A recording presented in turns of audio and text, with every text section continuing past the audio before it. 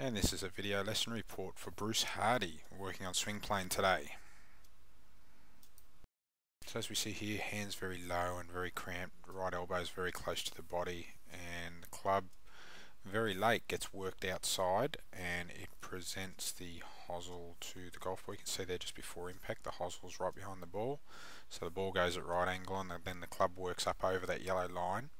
So we worked on getting the hands up and swinging on more of a vertical plane, so up and down the line a little bit more, and the hands were a lot higher on the way back and the club came down through the ball, and you saw that the club matched up that yellow line on the way through, and it helped produce a much better ball strike out of the middle of the golf club.